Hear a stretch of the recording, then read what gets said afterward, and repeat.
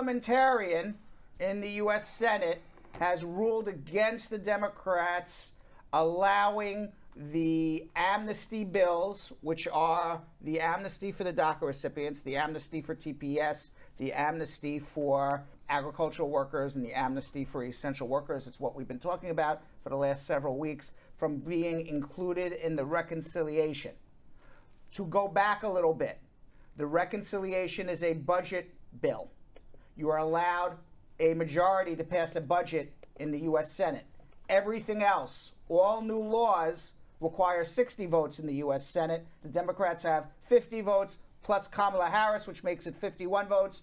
They were trying to put the immigration amnesty into their budget bill, the $3.5 trillion bill that they want to pass by my birthday in a week from now, September 27th. I doubt it will be passed by that day. The Parliamentarian decides on the Senate rules. And the Democrats went to the Parliamentarian several days ago. She is an unelected person. She is supposed to be nonpartisan, unelected person. She's been the Parliamentarian since 1999. She votes and rules on how the Senate procedurally should operate. And she does not, by the way, her ruling is not a final ruling. The Democrats can overrule her and say, you know what, we're going to vote for this anyway. But she gives her legal opinion, and many Democratic senators are not going to want to vote for the immigration bills in the reconciliation if the Parliamentarian says it is not a legal maneuver to do so, because they believe that the voters will take it out on them for bending and breaking Senate rules and the democratic process. So it's back to the drawing board for the Democrats. Now, what the budget bill allows, it allows you to make a budget. And if there is some ancillary changes in the laws that change the laws, but it is mostly a budget maneuver, then it's allowed. If they are new laws with new things happening, then that's not a budget maneuver, that is a new law. So you have to look at it from both sides. Now, I want you to know something. Me personally, I was kind of fooled in a way, in the sense that I thought this was going to pass the Parliamentarian. For sure, if it did, and the reconciliation bill passed, for sure, every senator was on record of wanting to vote for these amnesty bills. They had the votes in the Senate. They had the votes in the House. It was getting past this woman, and then obviously passing a full reconciliation bill. Right. And I was kind of fooled in a way, because I thought that this was going to go past the Parliamentarian. This was going to be in the reconciliation bill. And my thought process was, I hope the rest of the reconciliation bill comes together, so that way immigration would be able to pass. I did not believe prior to this Parliamentarian ruling that the immigration amnesty bills would not be included in the reconciliation. I did not believe that was going to happen. And maybe I was fooled myself, or I had wishful thinking, you know, when I look back at it. But if you really look, and I want it to pass more than anybody, okay? I am extraordinarily disappointed. But if you take a step back, whether you're pro-immigration, you don't want the immigration bill to pass, and you say to yourself, are these new laws, or is this a budget thing? These are new laws. I mean, the reality is, I mean, they're making 4 new amnesty laws that didn't exist before, and saying, well, because we're charging money, it's going to raise money for a budget, therefore it's a budget maneuver. Well, I mean, you could say that about almost anything at that point. So then, you know, almost any law or bill would be able to get into the reconciliation. So in a sense, as a Monday morning quarterback, you know what that means. You now decipher the football game from Sunday on Monday and say, oh, you should have done this play, you should have passed, you should have ran. You know, you look back and you say, you know what? The fact is that they are new laws. So you can't blame the Parliament. I'm disappointed completely. If anything, I blame the Democrats. They got to do things. You can't get people's hopes up. That part. You can't get people's hopes up after, what, 30 years of trying to pass an immigration law? a generation and a half of people who are working here undocumented, can't make a better life for themselves. A generation and a half of people. My son is in college. My daughter's in college. The last time the immigration laws changed was before they were born. A long time ago. That's a long time. It's a long time ago. You can't get people's hopes up. And the discussions and the talk and the finally, thank God. And then basically it's like, take a gun and shoot the person. Shoot every person here. It's the same physical pain as the emotional pain of being let down. Now, Senator Durbin, who was heading all of this, he says he has another trick up his sleeve. Okay. To go back to the Parliamentarian. From what I understand it, is they're going to go back with another plan. What is that plan going to be? Is it going to be a pared down amnesty, or is it going to be completely different? Now, when you look at what the Parliamentarian ruled, she ruled that this is a new law. This is not a change in the law. This is a new law that is ultimately changing the dynamics of immigration in America. So if they really want to pass immigration reform, I'll give you two suggestions of what I believe they would come back with. Okay. Because they're going to come back with something. It's not over yet.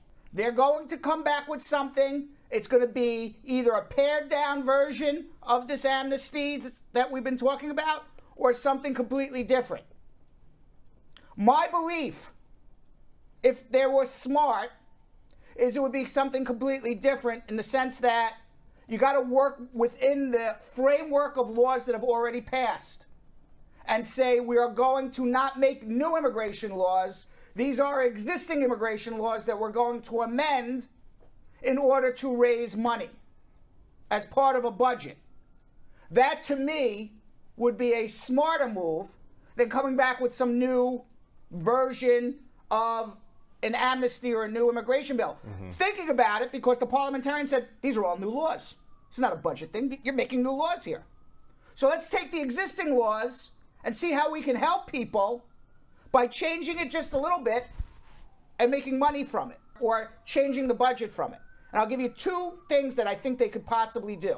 And they've talked about this in the past. So this is not just something in my crazy brain. These are things they've talked about in the past. Two things that they can do right now by changing two sentences in the Immigration and Nationality Act. You're not even making a new bill. You're not making a new law. You're changing a sentence. Changing it. Okay. Okay? One is registry. Registry is an old form of amnesty. What it says is that if you were in the United States continuously as of January 1st, 1972 to the present, you get a green card, as long as you didn't have a green card previously. Okay, so it's not as if you had a green card, you got ordered deported, and now you're living here, you'd like to go. It's you never had a green card ever in your life. That's what registry is. Now, that hasn't changed, that date hasn't changed in 35, 40 years. January 1st, 1972. Every person who applies for registry has to pay filing fees to the U.S. government. Okay, right now the filing fee is $1,225. There's nobody applying for registry anymore. You want to know why, Jonathan? Because it's so far back. So far back. Everybody who's been here since 72 has a green card. Right. Okay, so you want to raise money? You don't want to make a new law? You want to help people? Change the date. Change the date, yeah. January 1st, 1972, it's now January 1st, 2020. Right. Every person, whether it's DACA, I mean, you want to have an amnesty and not make a new law? Right. And raise money? Change the date. January 1st, 2020, it's no longer $1,225 filing fee, it's $2,000. Right. Whatever it is. People will be thrilled to pay it. Okay? Great way to raise money. You didn't make a new law. Makes sense. This law is on the books. Right.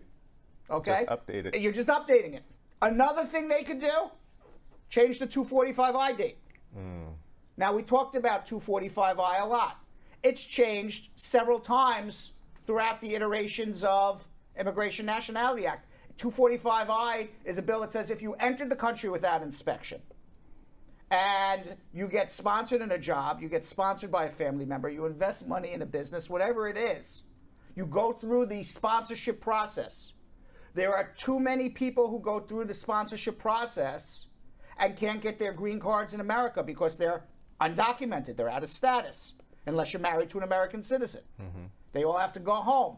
Not everyone could go home because you need a provisional waiver. Most people who are getting sponsored in jobs, you can't do job sponsorships anymore. You bring back 245I, you can do job sponsorships till the cows come home. Everybody pays a penalty fee and adjusts their status in America. That's what 245I is. You've heard me talk about it a lot, about grandfathering in. It changes the dynamics of everything. People get sponsored in jobs. They get sponsored by their family. They don't need provisional waivers. They don't have to go home. They don't have to come back. All you're doing is changing a sentence. Instead of saying you had to start your case by January 14th, 1998 or April 30th, 2001 and been physically present here December 21st, 2000, you had to start your case by January 1st, 2023. Pick a new date in the future. Yeah. Everyone gets sponsored in a job. They get sponsored by a family member. Boom, they pay a penalty fee. They get their green card here. They don't have to go home. We don't have to worry about provisional waivers. You changed one sentence in the law. You've raised lots and lots of money. Two things they could do that I believe would most likely pass the Parliamentarian because you're not making new laws. Yeah. You're just tweaking a law to raise money. Yeah, he's still making money. Right. To make money. You're tweaking a law to make money. You're tweaking existing laws. And by the way, that would help. If you did that, two sentences, 70% of the undocumented immigrants in America between those two. Not everybody, but almost everybody. A majority. It's a very sad day. Yeah. It was a sad night for me last night. I didn't sleep well last night because I was upset about it. Yeah. Now, they say they're going to come back with something. We know that for immigration to pass, it's got to get into this reconciliation. There is no way in the world any Republican is voting for immigration reform. Just not happening. Because the Republicans are the party of the status quo. That's what it is. And you know what status quo is? We want white middle-class majority rule. Right. And if you get an immigration reform, the country becomes even more multicultural than it is. Just They don't want that. they don't want that. You're not going to get Republicans to vote for that. So it has to go through the reconciliation process. Now, I'm not the parliamentarian. I am not an expert in Senate procedure. I am telling you what I think is possibly could happen. The reconciliation has to be done in the next week, 10, 12, 14 days. So whatever they're coming back with, they'll be coming back this week to the Parliamentarian. So stay tuned, and we'll see where everything goes from here. I'll let you comment, guys. You said it all, you know. I mean, this is why I really love this part of the show because, you know, so many people have been wanting to know what was going to happen. And for this to happen where we didn't even see it coming, definitely going to have to stay tuned to find out what they come back with. Yeah. I'm going to tell you something. As much as I wanted these 4 amnesties to pass, if they update the registry. Which you remember you had said that like before you even read. Right. I've been saying this for years. Yeah.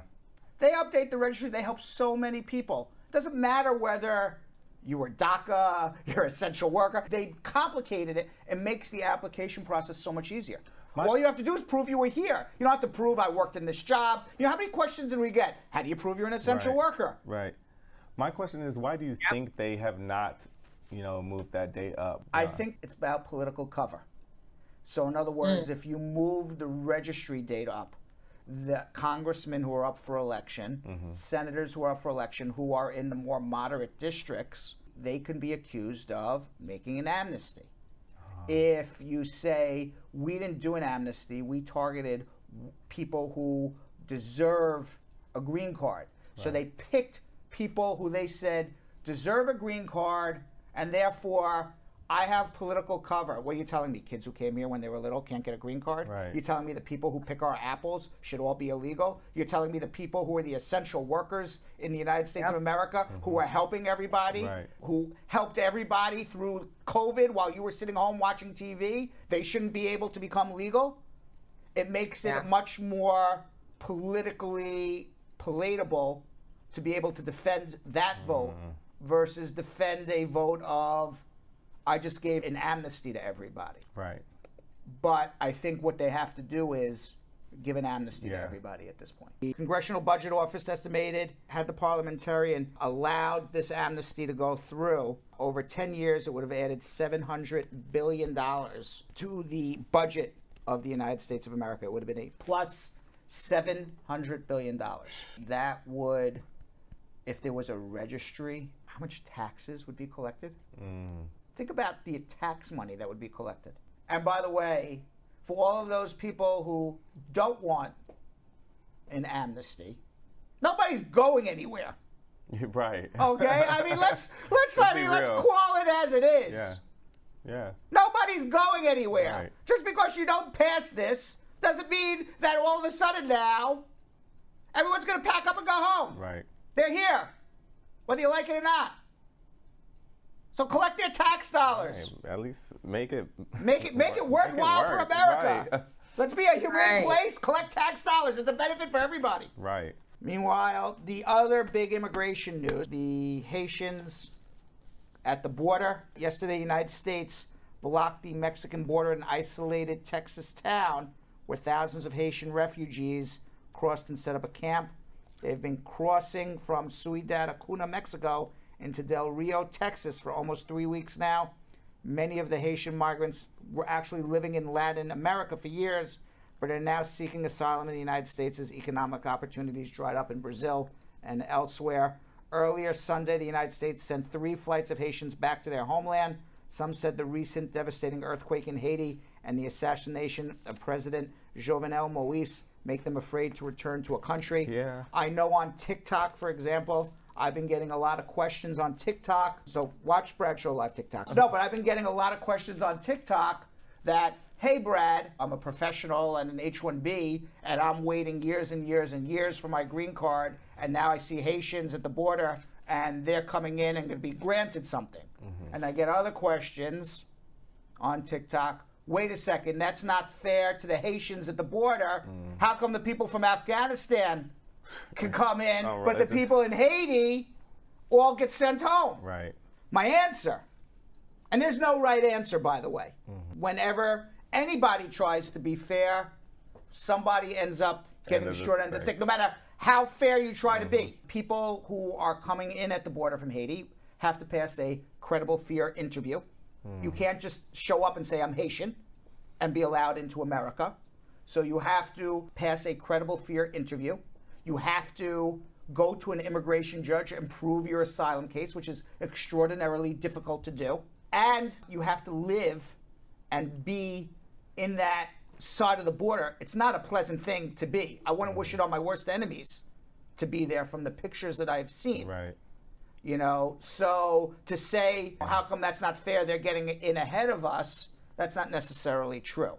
And then I wouldn't wish anybody to be living like they are trying to come into America. Right. There's got to be a better way. I don't know what the better way is. Meanwhile, the White House is asking Congress to pass a law providing green cards for tens of thousands of Afghans evacuated from Kabul.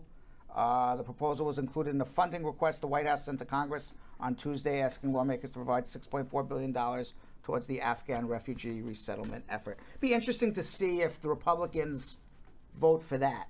I don't know if that's going to happen. Happy Hispanic Heritage Month. Each year, Americans observe National Hispanic Heritage Month from September 15th to October 15th by celebrating the histories, cultures, and contributions of American citizens whose ancestors came from Spain, Mexico, the Caribbean, and Central and South America. The observation started in 1968 as Hispanic Heritage Week, but then it got expanded under Reagan. It covers a 30-day period, and that is significant because it's the anniversary and independence for many Latin American countries, including Costa Rica, El Salvador, Guatemala, Honduras, and Nicaragua. In addition, Mexico and Chile celebrate their independence on September 16th and September 18th. And according to the U.S. Census, the Hispanic Latin American population of the United States as of July 1st, 2019. Do you know how many, Vanessa or Jonathan? It's up there on the screen. Did Julian just put it? Julian just put it up. So 60 million. You guys are brilliant. You guys are brilliant. That's unbelievable. They constitute 18.5% of the nation's total population. Almost 1 in 5. Yeah. 1 in 5. Nesquik, being Hispanic, how do you feel? What does Hispanic Heritage Month mean to you? Oh, I'm OMG! Where'd you guys find it? It means so much to me. This was actually my first beauty pageant ever. I was Miss Hispanic New Jersey. You were? Yes. Yeah, around the time. It really means everything. I was speaking at an event this weekend, and I really took it back to how much being an immigrant is really what roots everything in what I've become. And it's a big deal to come into this space and have so many people celebrate your culture while we are still adapting to everything happening here in the States and accepting the American dream and working through it. And there's just so much color around Hispanic Heritage Month. I just love it. It's lovely. It is lovely. There's a lot of notable people. There's a lot. AOC, J-Lo, Bad Bunny, Sylvia Mendez. She fought her whole life for civil rights. Sonia Sotomayor, Supreme Court Justice. I can go on and on and on and on and on. But this month is just not about the names we know. It's also about the Hispanic people, the Latin Americans who have contributed to our society in big and small ways in the past, the present, and the future. Coronavirus update. 228 million cases worldwide, more than 4.6 million deaths. There have been more deaths in the United States from coronavirus than from the Spanish flu now. Oh, damn. The Spanish flu of 2018. Yeah. There was a pandemic we learned about in our history books. I certainly learned about it when I was in high school. As part of American history, we have surpassed it. In 1918. We have surpassed. I was not in high school in 1918. No, but that was when that was the Spanish flu. Spanish flu. Yes. Okay. And the Biden administration today announced that they will be allowing tourists to return from Europe. Finally, 2 years, if you were from the UK or you were in the Schengen zone, if I'm pronouncing that name right, you had to stay out of the European zone, also China and Iran and Brazil. You had to stay out of Brazil for 17 days, stay out of China for 17 days, stay out of Europe for 17 days, which is quite a silly rule because many of these countries had lower transmission rates than many of the countries that people had to go to sit in order to come to America. Right. But you had to leave and go 17 days in another country and then and then be allowed to come visit America. That rule is changing as of the first week of November.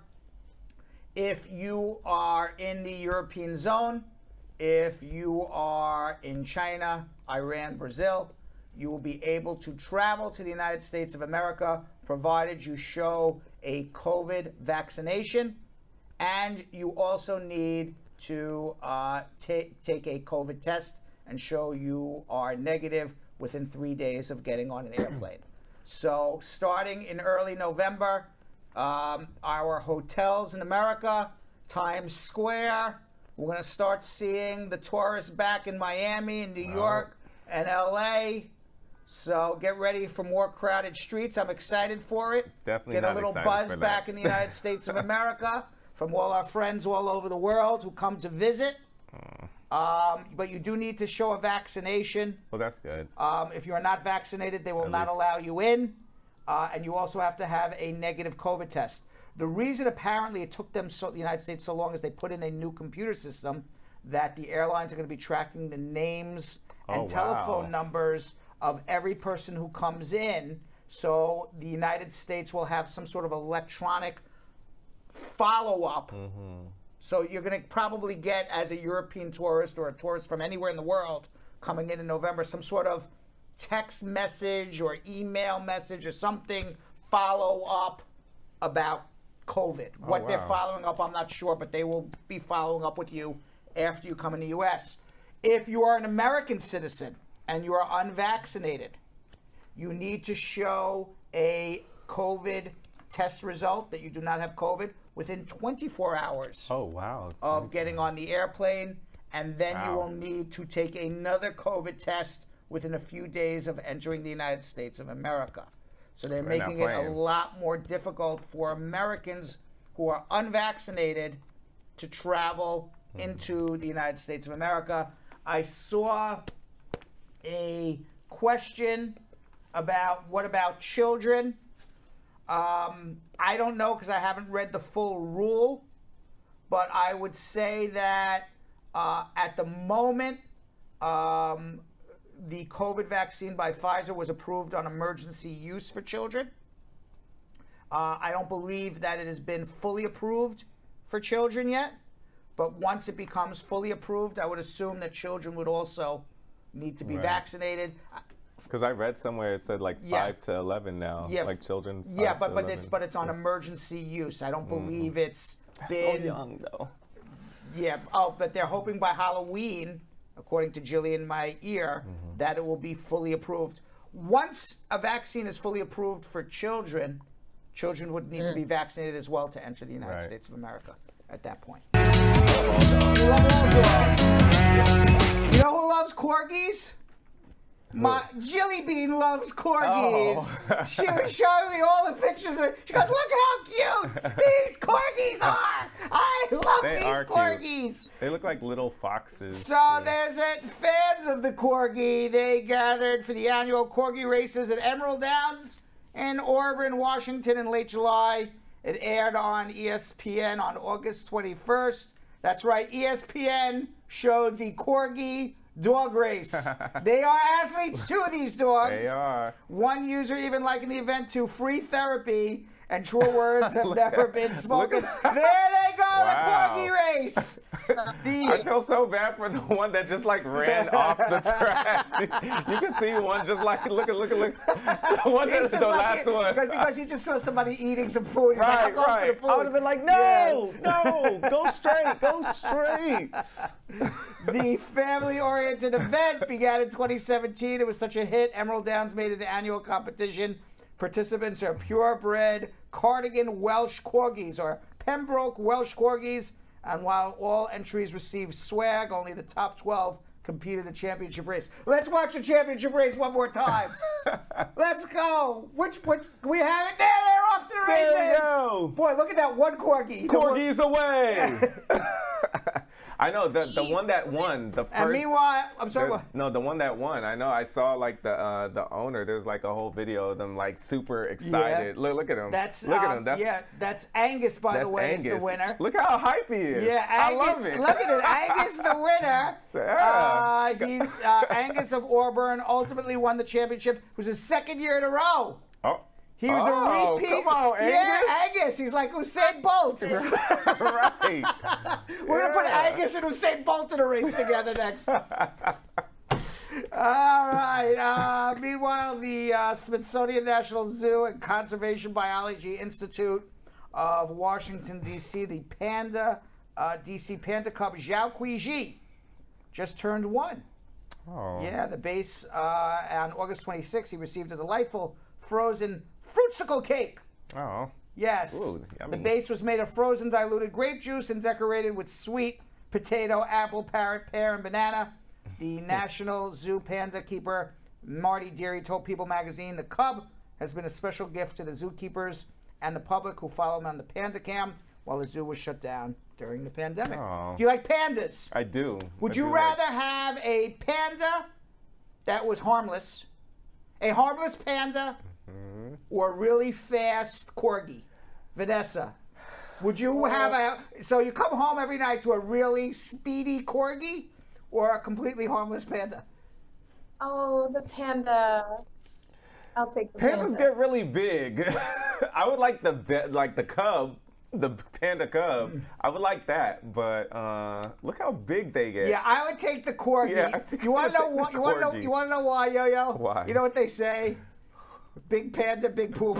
Yeah. I mean, you'd be cleaning up some big poop, right? Yeah, if I have a panda, I would hope I have a home with enough room for a panda to then hire assistants with the panda. Why you can't have a panda out in Miami? Where you at? No, yeah, where sure, we can put. I think Vanessa would be praying for like a dwarf panda. Can mine be like some like dwarf panda, like the dwarf horse? The dwarf horse. Yeah, like I would like that. Yeah, mini panda. Panda. Meanwhile, let's all meet Miffy the bunny, known on social media as bunny.nyc. At bunny.nyc is called a fashion icon by his fans, but to his owner, Sammy Chen, he's more than just a cute pet. In 2016, Chen adopted Miffy when she lived in Taiwan. She says she decided to adopt Miffy because she was struggling through a tough time in her life. I was thinking of giving up my life, but then she adopted Miffy the bunny, who brought a lot of joy to her and really got her over her tough times. She says, from the very, very worst situation to the very good situations, he's always with me. And I guess she dresses him up in all different types of outfits, and he has become very famous. Chen never intended Miffy, by the way. She never intended Miffy to become an Instagram star. You never intend to become an Instagram star. It just happens miraculously, right? Right, Vanessa? Right? You would never go on a beach and, pose with a cute buddy, looking away in the sunset, saying, I never intended this to happen, but apparently it just happened. But when they started taking walks on the street of New York City, strangers kept stopping the pair to ask if the cute bunny had an Instagram account. And is that the bunny at Fashion Week? Yeah, it is. After so many times, she finally created the account for Miffy. Miffy has 104,000 Instagram followers, wow. 578,000 TikTok followers. And she hasn't even answered any immigration questions, and she's got 578,000 TikTok followers. Maybe you should get a little matching bunny. And she's been in a fashion show 3 times because the owner's a designer. Oh. That's why she's in the fashion show. Oh. Yes. We have an update on Wally the Walrus. Oh. Okay, we've been following Wally the Walrus. Remember Wally the Walrus? Yep. He got lost. He ended up in, where'd he end up? In Ireland, because he got on a floating ice cube, ice something or other that broke off the iceberg. Thank you very much. I got tongue-tied. An iceberg that broke off the, I guess from the Antarctica or from, the North Pole or wherever he was from. And he kind of floated into Ireland, and he's been sleeping on people's boats. We talked about this a month ago. Yeah. He's become very famous there in Ireland. So he's very far away from his native Arctic. So now people have chipped in. All the boat owners there in Ireland have chipped in and gotten Wally the Walrus a floating couch. He now has his own couch to hang out on, so he does not have to go sleep on people's boats anymore. He's comfortable. He got a nice, comfy couch. I'm wondering if they actually did that for Wally or for their boats. I think they did both. What would be great is if they gave Wally a remote control and a TV. Wow. He would be set. He's on his couch. He's got his remote control. He's got his TV. You never know. They're pretty smart. You know, they do the clappy stuff. Well, I'm glad that Wally finally has his own couch there. He's not bothering people on the boat. Right. Vanessa, that's our Fuzzy Monday of the day.